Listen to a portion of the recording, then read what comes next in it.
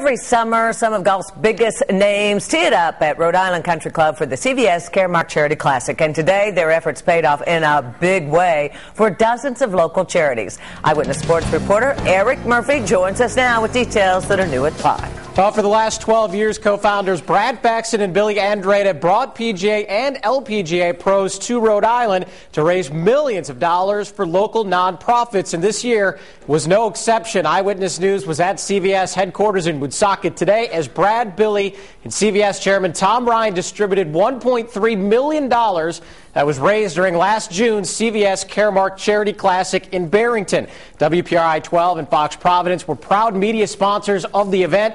The money is being handed out to 62 different nonprofit organizations. Since the tournament's inception 12 years ago, the CVS Caremark Charity Classic has now raised a total of $14 million for charity.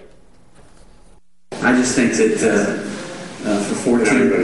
to raise $14 million, this is, we play, we have fun, but this is the best time of this tournament, in my opinion, and I think we're all in the same boat, is that now we have an opportunity to give out all this money to all these charities that really need it, and that's what makes this golf tournament so special.